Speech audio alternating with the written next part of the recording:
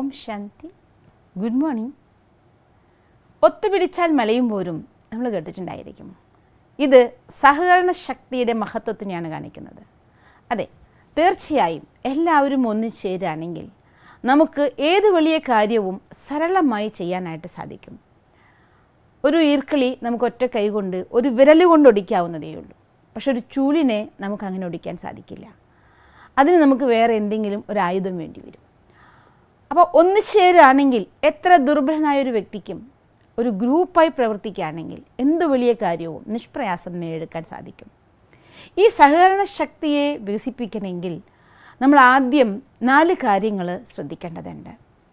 ഒന്നാമത്തത് അവനവനോട് സഹകരിക്കുക എന്നുള്ളതാണ്. Cooperate with the self എന്നാണ്.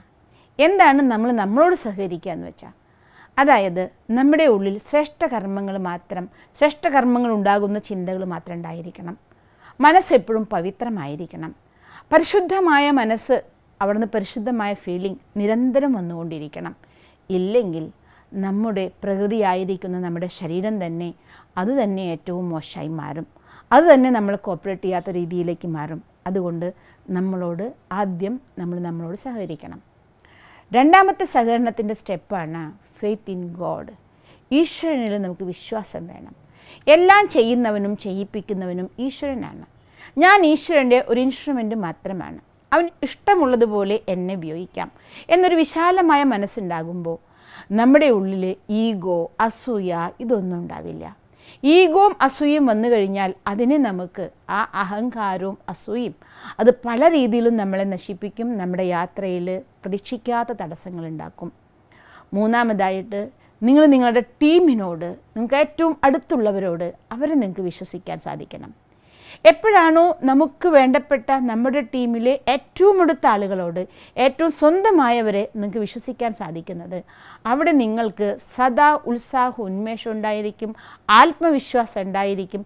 എന്തും ചെയ്യാനുള്ള ഊർജം സദാ നിങ്ങളിൽ നിറഞ്ഞു നിൽക്കുന്നതായിട്ട് നിങ്ങൾക്ക് ഫീൽ ചെയ്യാൻ സാധിക്കും. നാലാമതായിട്ട് നിങ്ങൾ ചെയ്യാൻ പോകുന്ന കാര്യം എന്താണോ അത് നിങ്ങളുടെ ടീമിനോട് നിങ്ങൾ വളരെ ലഘുവായ ഭാഷയിൽ ലളിതമായിട്ട് എപ്പോഴും ഷെയർ ചെയ്യണം. ആ ഷെയറിങ് കേൾക്കുമ്പോൾ അവരും അതിൻ്റെ ഭാഗമായി തീരും. ആ കാര്യം അവരുടേതായി മാറിക്കൊണ്ട് അതിൻ്റെ ഒരു ഭാഗമായൊരു പ്രവർത്തിക്കാൻ തയ്യാറാവുകയും ചെയ്യും. ഇങ്ങനെ ഈ 4 രീതിയിലും നിങ്ങൾക്ക് സഹകരണത്തിൽ പ്രവർത്തിക്കാൻ സാധിക്കുകയാണെങ്കിൽ, 1 അവനവനോട്, 2 ഈശ്വരനോട്, നമ്മുടെ ടീം അംഗങ്ങളോട്, ഒപ്പം കൂടെ ഇരിക്കുന്നവരോട് നമ്മുടെ ലക്ഷ്യം വളരെ ലളിതമായി ഷെയർ ചെയ്യാനും നിങ്ങൾക്ക് സാധിച്ചാൽ ഏതൊരു കാര്യവും നിങ്ങൾക്ക് വളരെ സരളമായി നേടിയെടുക്കാൻ സാധിക്കും. ഈ പവർ ഓഫ് കോപ്പറേഷൻ അത് വലിയൊരു ഓപ്പറേഷൻ നിങ്ങളുടെ ജീവിതത്തിൽ നടത്തും. ഈ അത്ഭുതം നിങ്ങളുടെ ജീവിതത്തിലും നടക്കട്ടെ. ഓം ശാന്തി.